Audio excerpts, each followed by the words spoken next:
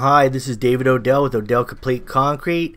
This is the final part of a multi-part series, and this is the sod installation. In all the parts before this final episode, we showed the excavation of the entire backyard, the paver install of the patio, side yard. Then another part was the driveway. It was basically pavers with a border all the way around the perimeter. And now we're getting to the final end product here. And it's just the underground prior to the pavers install. But we just kind of want to show the whole package, how we tied into this water main to get down. This is going to be your supply line to your valves, basically. So it's a copper main right there, and then we just transitioned it to PVC Schedule 40. We've got 4 valve anti-siphon valves going in here. They're all 3/4 inch.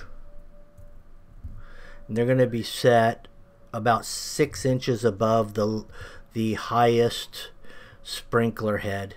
That way the anti-siphons work correctly. Alright, so we're installing irrigation today. Just wanted to show you guys really quick what we got done. So we got the main all hooked up. It's all done.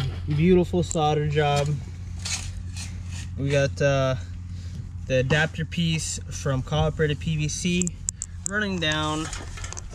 And this is where we decided to place all of the irrigation lines.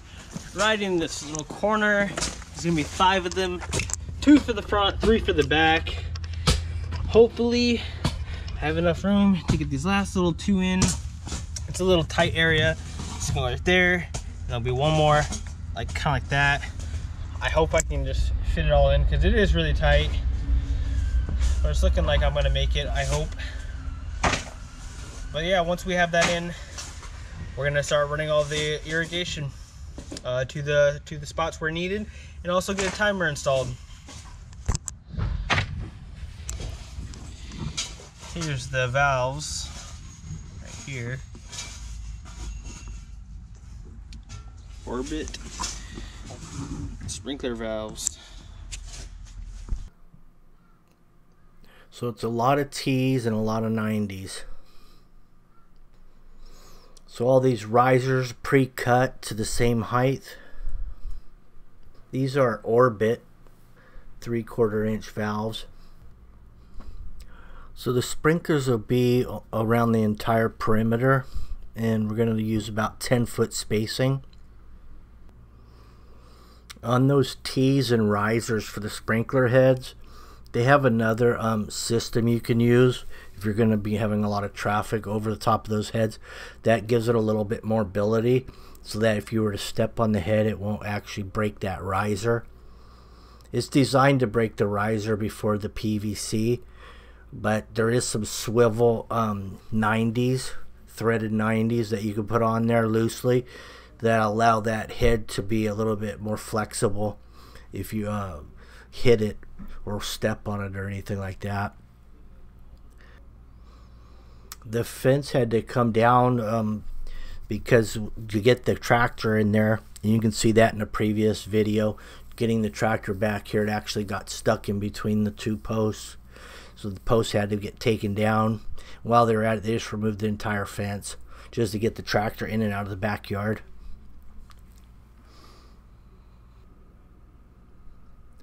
The string lines that you see there represent the outside edge of the new paver walkway. That way the sprinkler lines won't be underneath the pavers. So some of those valves will be for a drip system. And they're going to need a different duration run time for a drip system. And they have some bubblers and some drip hose that'll be going in that raised planter in the back area.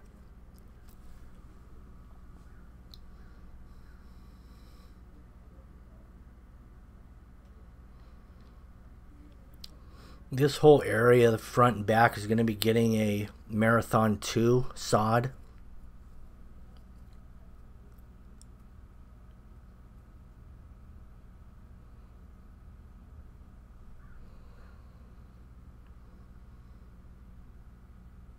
all these sprinkler heads that are being used have a 10-foot radius, and they all can be changed from 0 to 360 degrees spray radius. So it has a lot of options, especially when you get in these radiuses where the sidewalk's curved.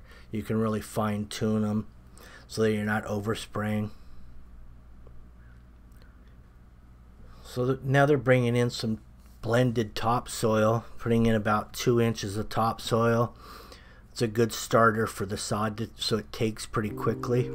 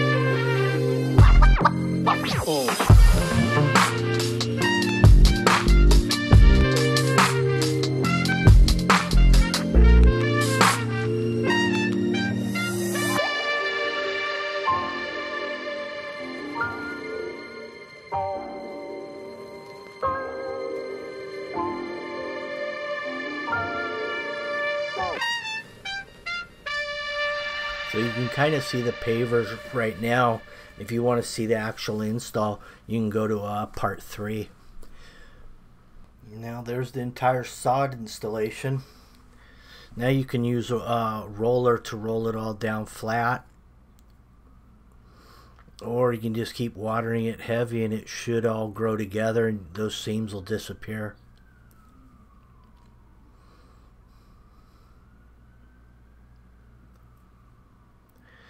Water 3 times a day for the first 2 weeks and then gradually reduce your watering times.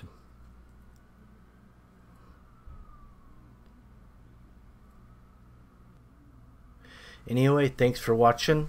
Make sure you like, share, subscribe. Have a good day.